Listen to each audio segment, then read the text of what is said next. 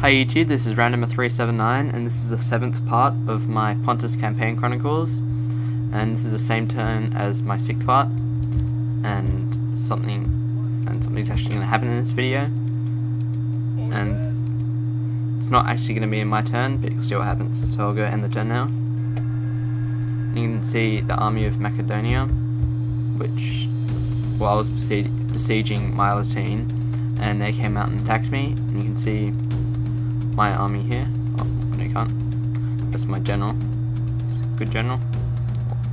Good family member, he's not such a good general. You can see that army here. I won't go through it. And then this army here is already inside the town. So they're going to be attacking me from two sides. So I'm going to go fight this battle, and this will be the first battle I've fought on EB that I will have shown you. And so here it is. Yeah, so here's the deployment part of the battle, and I'm going to go and form a phalanx line, and it's quite a flat map as you can see right here, and so it shouldn't be too hard a battle. Well, I won't be able to take advantage of any of the hills, but then again neither will they, and so that'll be quite good. And so I'm going to have my main phalanx line, my Pando Dapoai Phalangitai. My pronunciation is not very good. And I'm going to have my non-phalanx infantry troops on my flanks. So I'm going to have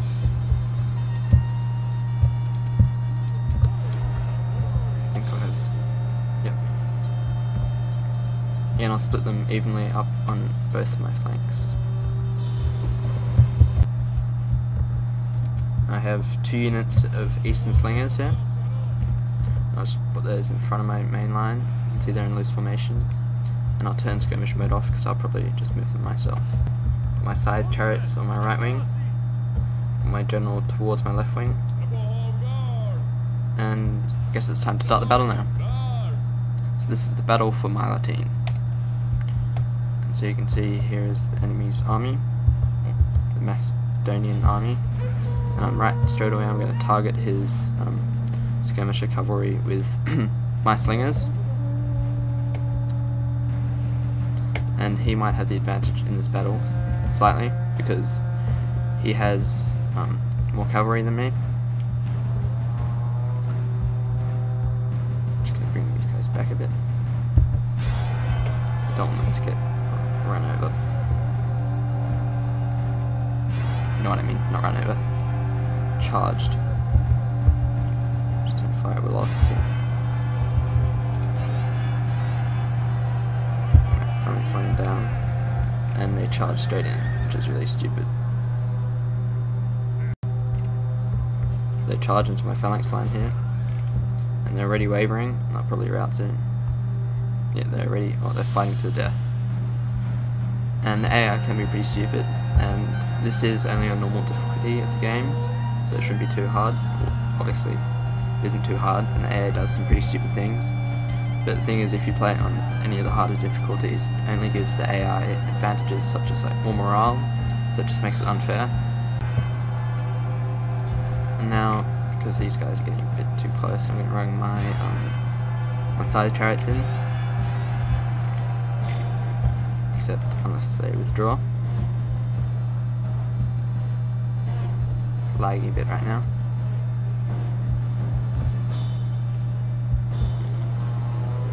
So I'm going to go run them in. Watch this. Side chariots are very deadly. And they also have a morale effect on the enemy. Because I mean, wouldn't you be frightened by side chariots like this? It's pretty... wouldn't like to be in there. If you think about it, they're actually holding their ground for quite a long time. I'm just going to let them keep on fire. Actually, I'm going to give them a little shot with my slingers.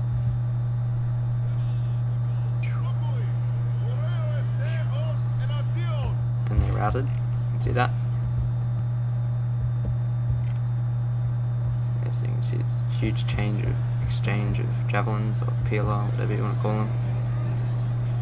And I'm not clearly winning this.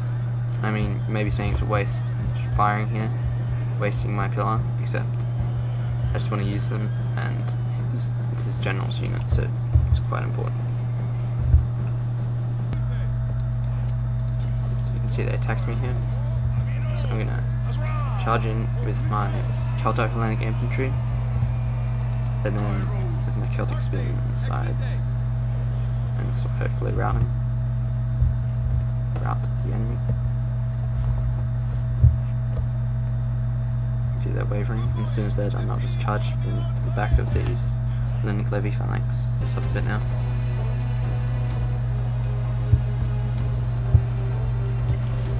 See, they're routed now. The enemy's coming in.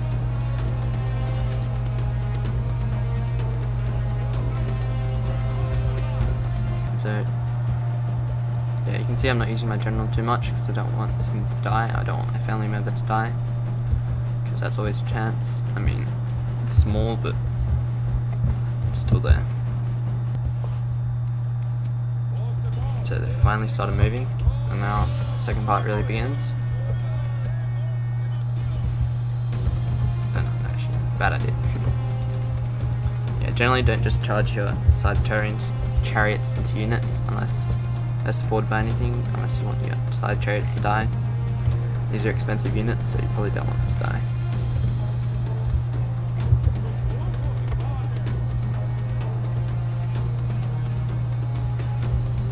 See how engaged over here. It's mostly weak units, except you just have classical hoplites there.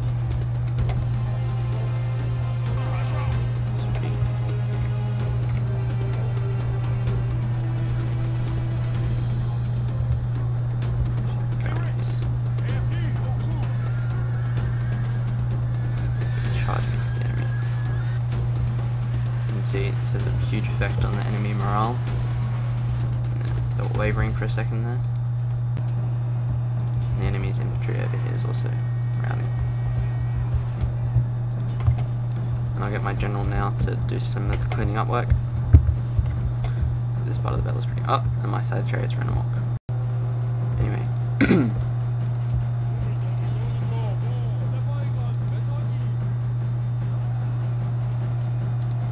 And my general died. The one unit that died was my general. As I said, you shouldn't put your general in battle. See, I used to have 70 men, now I have 69. And the only one that died was my general. That's life. Yeah, that can get pretty annoying. And yeah, it's the end of the battle now. I'll just continue it. Yep, and it's a clear victory for me. I killed 2,557 of his men, and I had 2,311 remaining, and he only killed 359 of my men. Yeah, so it was quite an easy battle, and yeah, I'll just show you me capturing the town, and that'll be it for this video. Yeah, so it's my turn now, I think, and yeah, I get a choice of what I'm going to do with the town, and just to keep the people when they're happy, well, probably won't make them happy, but keep the people less rebellious, I'm going to expel them. And you can see they're still quite unhappy, so I have to do something about that. And I already activated this, so I don't think it's actually going to have any effect.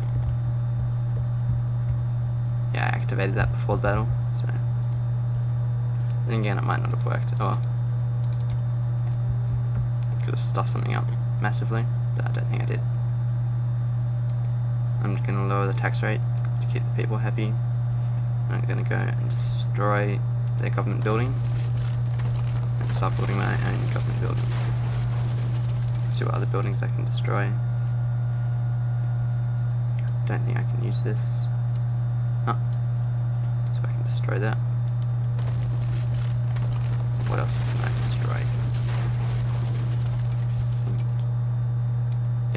Destroy this as well. Oops.